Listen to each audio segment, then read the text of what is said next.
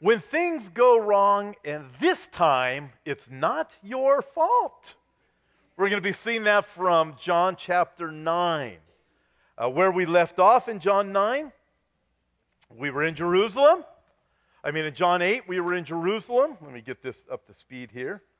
And in John 7 was the Feast of Tabernacles. We finished the Feast of Tabernacles. Remember when Jesus said, I am the light of the world, and he also, when the water was poured out, he said, I'm the living water. Remember that? That was John 7. We moved into John 8, which was the day after the Feast of Tabernacles, and Jesus forgave the woman who was caught in adultery, and then he basically told the Pharisees, I am God. They didn't like it, so they tried to kill him. Remember that? They picked up stones to stone him to death, but the end of John chapter 8 says, but he passed by. He passed by the Pharisees when they wanted to stone him and kill him. So we're still in Jerusalem, and we're in John chapter 9 picking up. He had just passed by the Pharisees who wanted to kill him. John chapter 9 verse 1 says, now as Jesus passed by, he saw a man who was blind from birth. So he passes by the Pharisees who want to kill him. He's still walking. He's still in Jerusalem. There's a blind man. Jesus isn't stumbled or bothered by these guys who try to kill him. If I was having people trying to kill me, I'd be running home or running to the police department. Doesn't he? He sees a blind man and he's moved with compassion. And so as Jesus passed by, he saw a man who was born blind. And his disciples asked Jesus, saying, Rabbi, who sinned, this man or his parents, that he was born blind? In other words, whose fault was it? Jesus answered, neither this man nor his parents sinned, but that the works of God should be revealed in him. I must work the works of him who sent me while it's day. The night is coming when no one can work. As long as I am in the world, I am the light of the world. And when he had said these things, he spat on the ground, and he made clay with the saliva, and he anointed the eyes of the blind man with the clay. In other words, here's mud in your eye. How's that? And then he said to the blind man, go wash in the pool of Siloam, which is translated sent. So he went and he washed and he came back seeing. Therefore the neighbors and those who previously had seen that he was blind, they said, is not this he who sat and begged? Isn't this the blind beggar? Verse 9, some said, this is him. Others said, he's like him. And he said, I am he. You imagine that it's not him, it's him. It kind of looks like him, but it's not really. I am. Therefore they said to him, how are your eyes open? He answered and said, a man called Jesus made clay and anointed my eyes and said to me, go to the pool of Siloam and wash. So I went and I washed and I received sight. And he said to him, where is he? He said, I don't know. If I look at this whole conversation, it's really quite humorous. Three main points. You ready? And before we go through the rest of our time here this morning, I believe that God has called all of us to not just save us, but to be his light working through us to this world through grace. You ready? Number one, when God says it wasn't your fault, nor anybody else's. We like to blame. The disciples wanted to blame. Verse 2, whose fault was it? Was it his fault? In other words, did he sin in his mother's womb, which is kind of a weird thought, isn't it? Cultures back then thought like that. Cultures today think like that. Or if it wasn't his fault, then it had to be his mom or dad's fault. Jesus saying neither. This is all about the glory of God. Sometimes in life, things go wrong and people suffer. Hence was the case with this man. Some things are really even hard to think about, some of the suffering that people go through. Many years ago, the very first time I went to visit, do a home visit, it was with a pastor who was my senior, and I went along as he was training me. I'm doing like an internship. And he says, come to me with this house. So we went to this house. And on the outside, it looked like every other house on the street. There were small homes on the street, but nice homes. It was near the Loma Linda area in Southern California. And I don't remember exactly where, but we went to the house, knocked on the door, and I wasn't prepared for what I would see. I went inside. There was this wonderful young couple. and they had their son, and they're in the middle of their small living room, and I can't remember how he was propped up, but he's hooked up to machines. He was born with severe disabilities, and he was not going to change. And he couldn't talk. He could make noises, and he could smile. That was about all he could do. And I think he was about 12 years old. And it was a shock to me because I had never seen that before. On the outside, everything looked great. I had no idea what was going on in this family's life, what mom and dad must have gone through. Their son's going to be born, and here he is, their baby. And they were a wonderful people. We just went by to pray, and I was ministered to more than I did any ministering. The next visit I went on was shortly after that, and it was in Moreno Valley, California. And everything looked normal on the outside. We go inside, and there's this young lady. She was 16 or 17, and she was on a hospital bed right by the stairs going up to the second floor. She's on the bottom floor, and she was not in good shape. As my pastor friend told me when we left, he goes, if you've ever seen pictures of Holocaust victims when they die, that's what she looked like. She did. She looked like a skeleton, a living skeleton. She had cancer had wrecked her body in a very short time. 6 months before that, she was at school, a real popular girl at school, cute, vibrant, everything. 6 months later, her body's ruined. We went to pray. There were a few friends of hers that were over there. 3 days later, she went to heaven. Charles Spurgeon said, whenever you see a man in sorrow and trouble, the way to look at it is not to blame and to inquire how they got there, but to say to self, here's an opening for God's almighty love. Here's an occasion for the display of grace and goodness of the Lord. But the disciples didn't do that. They said, this guy's messed up. Whose fault is it? Well, we can do that same thing pretty easy, can't we? We can see somebody that's just, their life's messed up. And it tends to be even, excuse me, I don't know what that was. It was going to come out right there. So you should all thank me. But we tend to see situations where somebody's in the dire straits. And even as Christians, we can often, instead of pray for them, start to reason, this is why they're like that. This is why they're like that. We see a homeless situation. Well, that's just da-da-da-da-da. We would do well to, if we're not going to reach out, at least instead of have our minds go towards the negative, toward that situation, at least pray for them. God, help me to pray for these people. Maybe we do that, make that decision today. That's what I'm going to do from now on.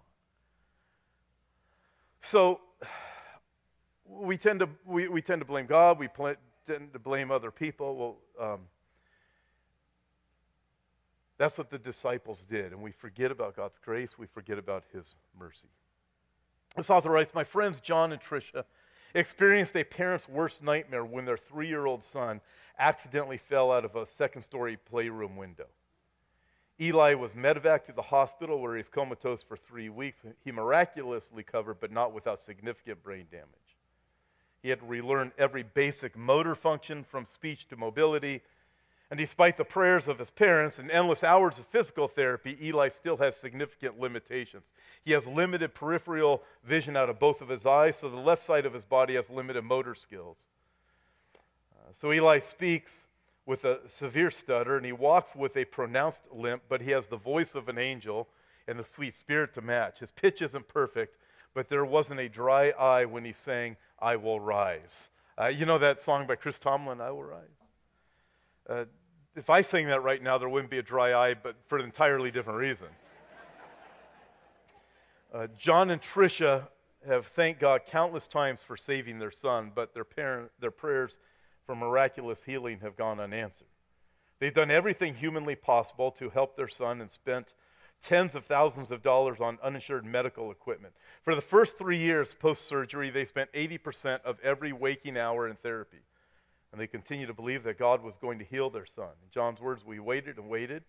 We knew that one day we'd be standing in front of crowds saying, "Look what the Lord has done. He has completely healed our son."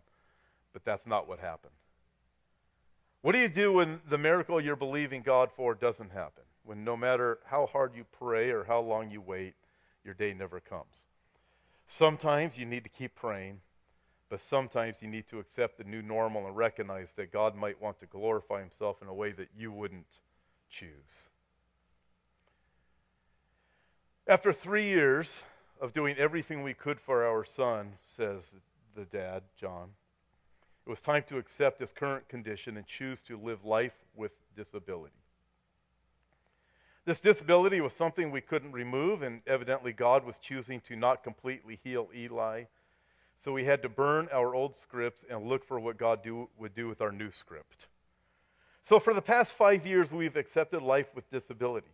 That doesn't mean I've stopped praying for my son. Like any father, I'd give my right arm to see my son healed. But instead of getting discouraged or getting angry, I've chosen to look for what God will do with this. Back in our story, the disciples said to Jesus, "Rabbi, whose fault is it?" Jesus said, "It's nobody's fault, but that the works of God would be revealed in him."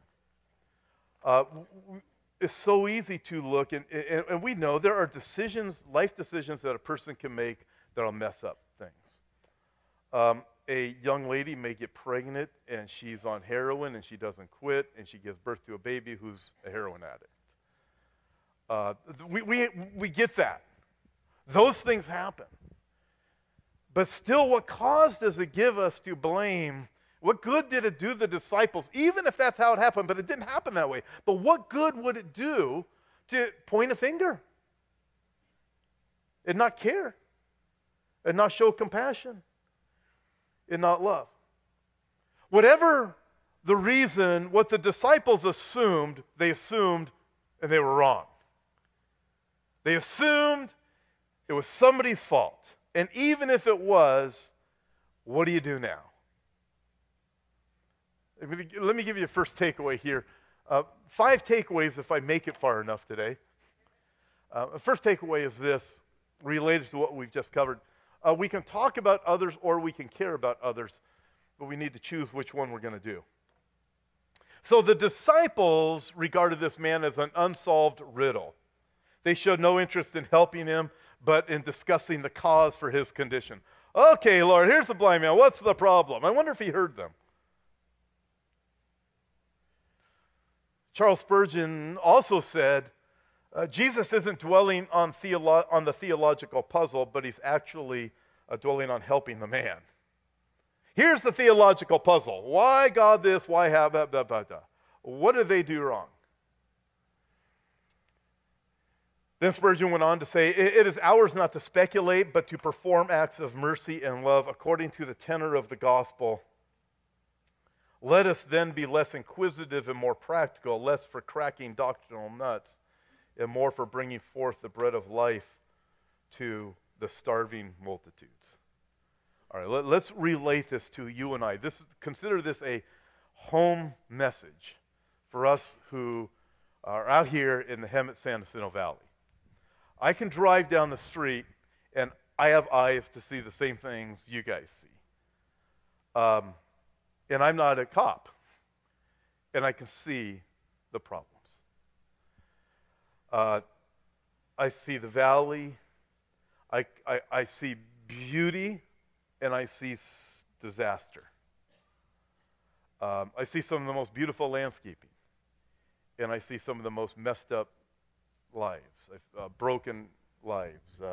And there's so many things you can blame. But let's bring this to this place. We can talk about others or we can care about others. Choose which one will be. So let's start bringing this home, right? So this is Wesley Franklin. Some of you recognize Wesley. I saw Wesley the other day. I'm driving down Florida Avenue. It's pretty early in the morning, and Wesley was picking up trash, cleaning up the valley. Here's what's the easier thing to do. You know what it is? It's easier to drive down the street and go, look at all that trash. Wesley picks it up. Wesley's a great brother in Christ, and he shares Jesus everywhere he goes. Wesley does what Wesley can do. This is an ancient picture. Well, not ancient.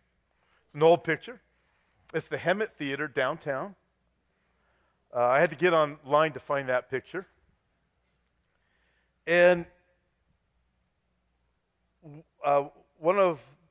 Chris Mattson, who's one of our worship leaders, last week he put together a worship concert at that theater.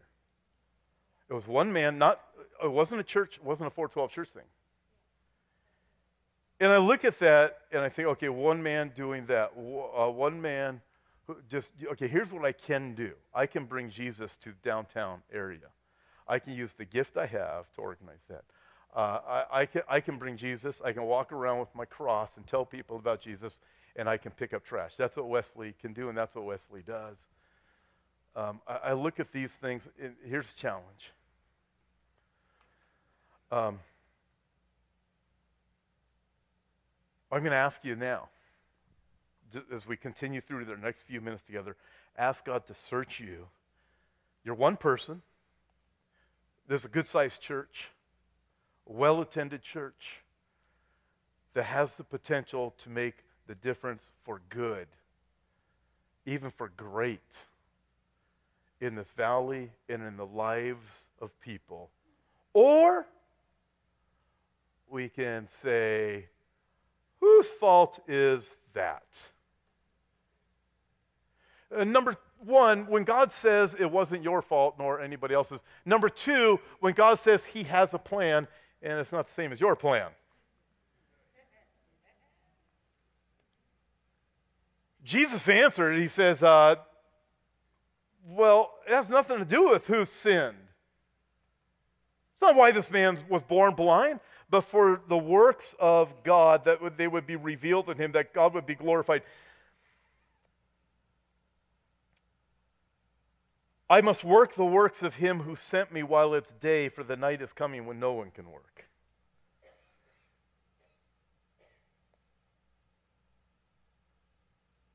Think of the times when this person who's now a man, when he was a little boy, he went up and he tugged on his mom's apron strings and he said, "Mommy, why am I blind?"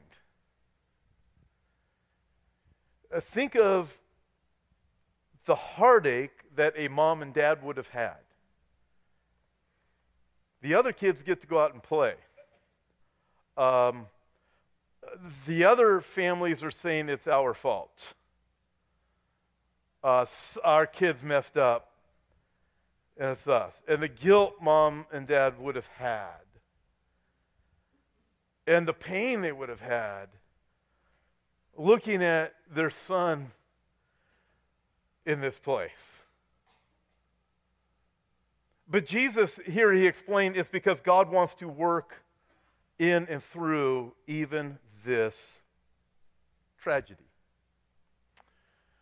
Jesus pointed the question away from why and onto the idea of what can God do in this. Speaking to the situation, Jesus said, this is what God wants to do. He wants to be glorified in the situation. Second takeaway. Number one, we can talk about others or we can care about others. Choose which it will be. Number two, second takeaway, the circumstances we ask God to change are often the very circumstances God is using to change us. We change jobs, we change schools, we change neighborhoods, we change places.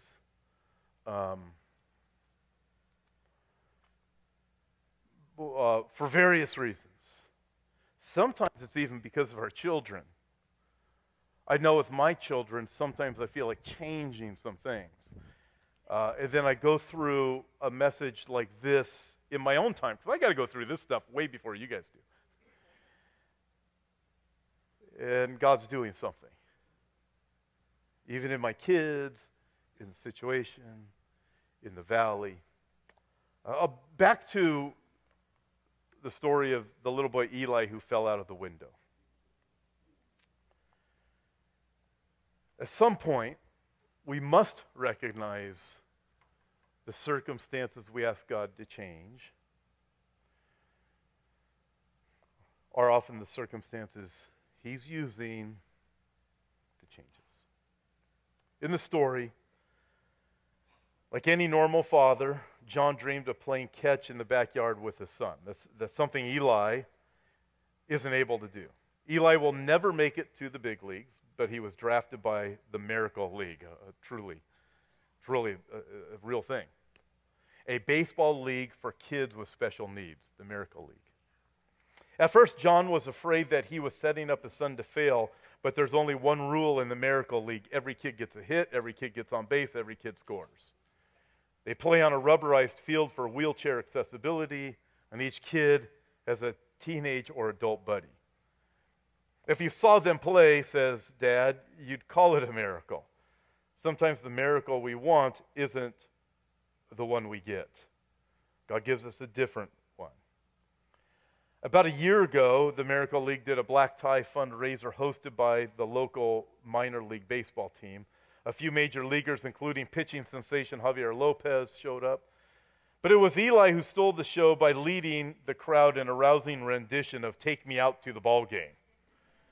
There wasn't a dry eye in the ballroom, just like before. Eli has that effect. By the end of the night, Eli helped them raise lots of money so other kids like him could play ball too. He even signed a few autographs. There are lots of chapters yet to be written in Eli's life, but John can now see the storyline God is authoring in and through his son. He says, we've seen a lot of miracles that I don't have time to share, but there's one thing I can tell you for sure. Those miracles would never have happened if life had gone according to my old script. I love that line. Those miracles never would have happened if life had gone according to my script. We have a script we write. God gives us something different. In Romans 8:28, the Bible says, we know that all things work together for good to those who love God, to those who are called according to His purpose. The Bible does not say all things are good and fun and exciting and full of peace and full of joy. I will work all things, the good, the bad, and the ugly, for good. For those who are called according to His purpose. What's His purpose? For whom He foreknew, He also predestined to be conformed into the image of His Son, that He might be the firstborn among many brethren. F.F. Bruce writes in regards to the man being born blind, this does not mean that God deliberately caused the child to be born blind in order that after many years His glory should be displayed in the removal of blindness. To think so would be an aspersion on the character of God, but it does mean that God overruled the disaster of the child's blindness, so that when the child grew to manhood, he might, by the recovering of his sight, see the glory of God in the face of Christ, and others, seeing the work of God, might turn to the true light of the world. God works all things for good, that we would be pressed and conformed into the image of Christ, and that others would see Christ in you and in your family, and others would come to know Christ and see the light of the world. The second takeaway, the circumstances we ask God to change are often the very ones God is using to change us. Third takeaway, we don't have forever to do good toward others. Jesus said, I must work the works of him who sent me, verse 4, while it's day, for the night is coming when no one can work. As long as I am in the world, I am the light of the world. His ministry, his earthly ministry is going to come to an end. He would die, go into the grave, resurrect, send his Holy Spirit, and his Holy Spirit would now work through his people. That they would see the light of the world and the grace and the goodness of the Lord through us. Let me give you a few other things. Those look so good. Do they not? See that at the very top in the middle? Homeboy. Right? Homeboy Bakeries. Does that look good? Yeah. Do you like baked goods? Does that look good? Does that look good? Does that look good? Does that look good? Oh yeah, those look good. Look at that. Delicious.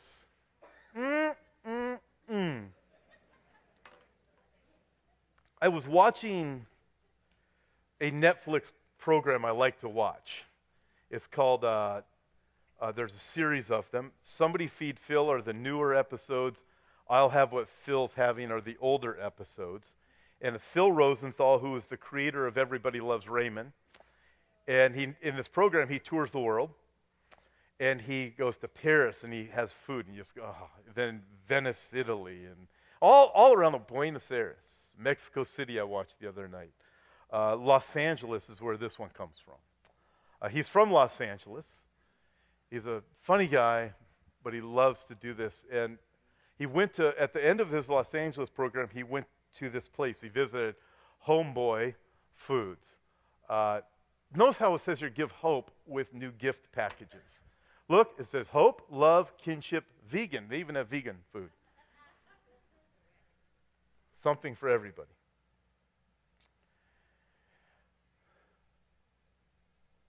How this Homeboy Bakery started is really cool. And they give food all over the world. They ship it.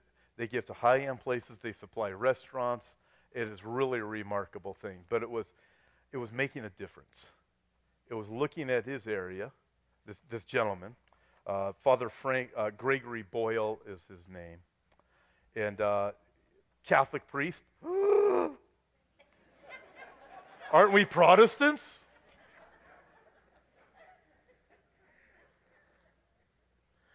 So I was intrigued, but he had this vision to, instead of people just getting out of the jails, they have a job.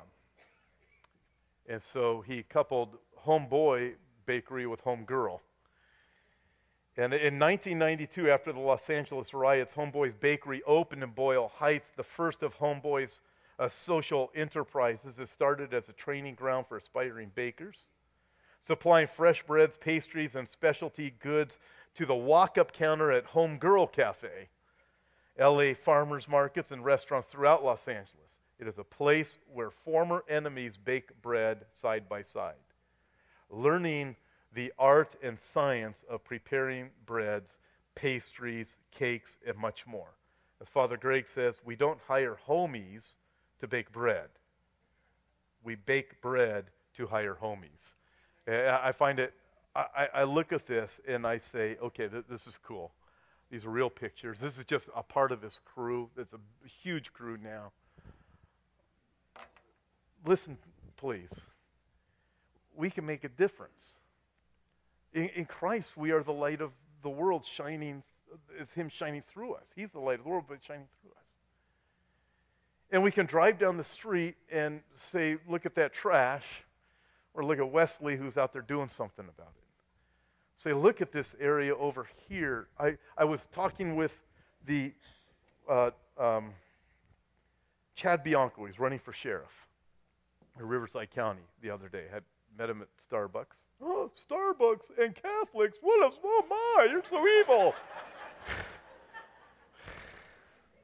I know how some Christians think. Can you tell? I've been around the block. Been around the Christian block. And he started expressing this desire for this valley.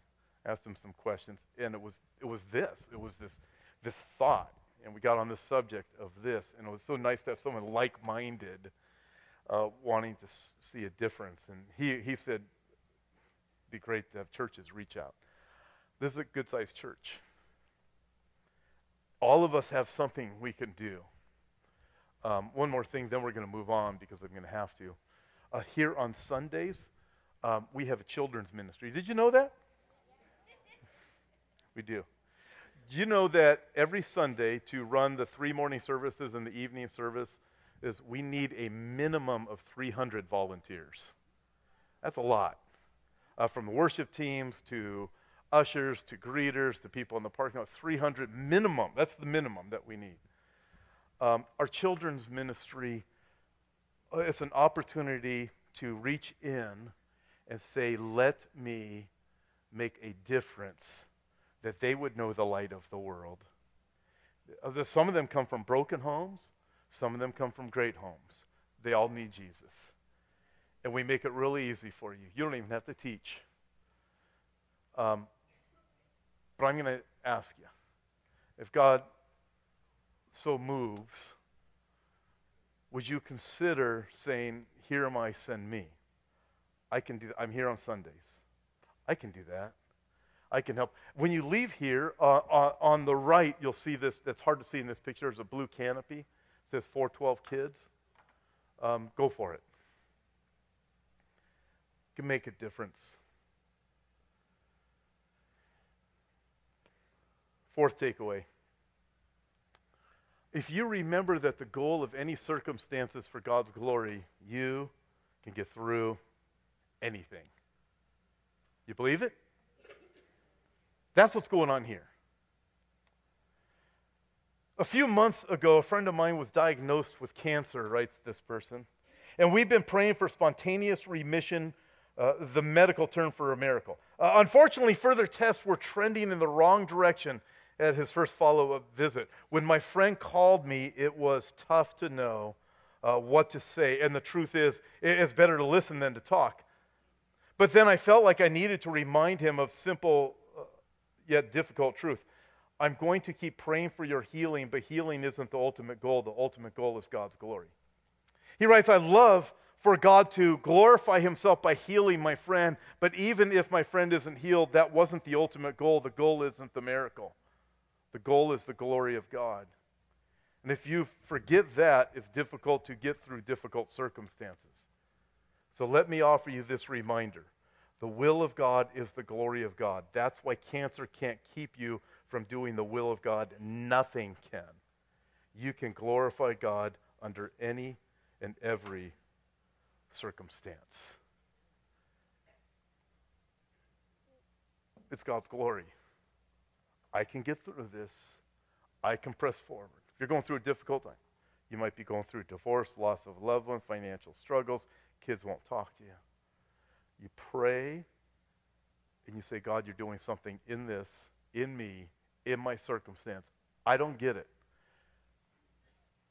This man born blind, his mom and dad didn't get it. We, in this world, there's some things we will not get over. You don't get over the death of a child. You don't get over that. But you will get through the valley of the shadow of death, wrote the psalmist. We will get to the other side. And in eternity, you will see them again. Then it'll make sense. Here we trust, okay, God, your glory is your purpose. You'll get us through this difficult thing. Last main point is when God tells you to do something. So this is what God told the blind man to do. He said, I want you to go to the pool of Siloam, which means sent, verse 7. I want you to wash in the pool of Siloam. So that's what the blind man did. He came back seeing, and nobody could believe it. Who are you? You sure you're the same guy? Yes, I'm the same guy.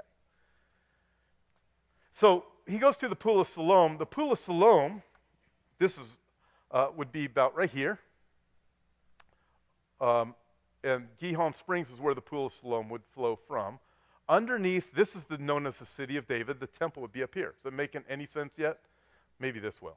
Okay, here, this probably won't either. But anyways, Gihon Springs, there's a tunnel here known as Hezekiah's Tunnel. Here's the Pool of Siloam. When you go to Israel today, you get to walk through Hezekiah's Tunnel underneath the City of David. It is phenomenal.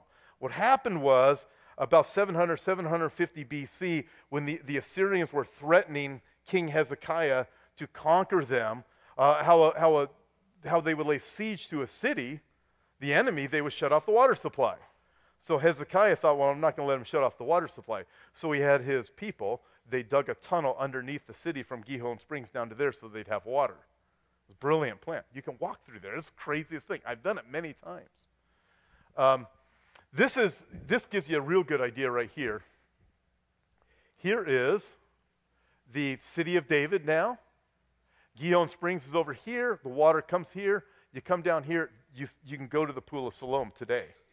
It's remarkable. So the blind man is up here somewhere with Jesus. He's blind. He has to walk down here to the Pool of Siloam. I look at that and I think, how mean is Jesus? He could have just said, you're healed, you're blind, I feel bad for you. Isn't that crazy? He didn't. And he put mud in his eye. I mean, they're walking around like, oh. I mean, he did it anyways. He was obedient to the Lord, and because he is obedient, I got lost here one time. I got separated from the group. I got lost in this area down here. I had to run up to a bus up here. It is a miserable run. And at that time, I was actually in good shape. I'm always in a shape. But at that time, I was in a good shape. Now I'm in a different shape. But this blind man, hundreds of steps he would have had to go. He did it anyways. He trusted Jesus.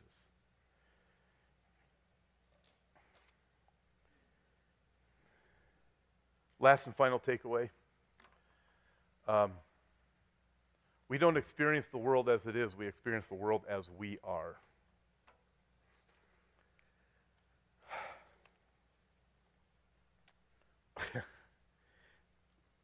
I read this story about this guy. He was a greeter at a train station. Small community, years ago when trains would bring people. And that story goes, a gentleman got off the train, and he's there to greet him. Welcome to our city. What brings you here? He said, oh, the place I'm leaving was horrible. The people were this, and the place was like this, and the place was like that. I can't wait to get a new start. The train greeter met him, and he said, I encourage you to get back on that train because you're going to find that the place you're coming to is just like the place you left. Next day, a man gets off the train. What brings you to our city, our valley? Oh, the place I'm leaving was beautiful. The people were wonderful, and I hate to leave that place, but there's some changes that came, and I need to move here. Oh, welcome to our place. You're going to find out that the place you've arrived is just like the place you left.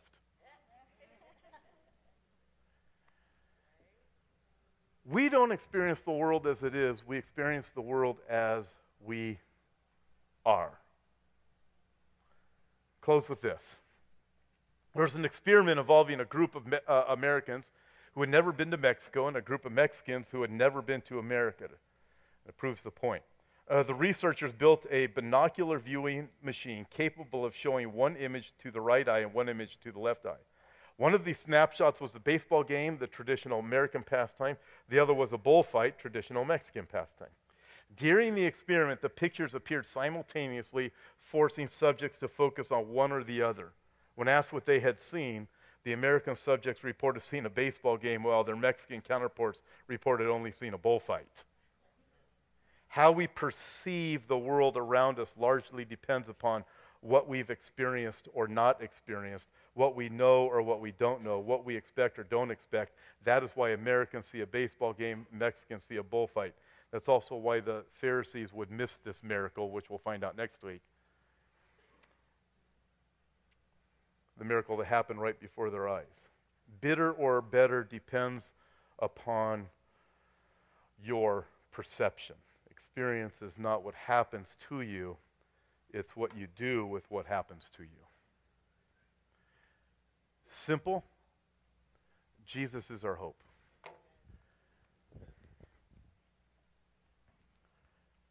It's a challenge. We have Wesley picking up trash. We have music downtown. We have homeboy and homegirl foods. Every single child of God has the Holy Spirit dwelling in them. By the way, the water from the pool of Siloam, boy, I got to wrap this up. The water in the pool of Siloam was believed to be symbolic of the Holy Spirit ministering during the Feast of Tabernacles when it was poured out. Still believed to be that way by Jews today during the Feast of Tabernacles. That's why Jesus said, I'm the living water. We have the Holy Spirit. And we have a decision. So my challenge is, what can I do, one person, with whatever I got, what can I do? And I want to encourage you, stop by the children's ministry table. You can make a difference right here on Sundays. Lord, we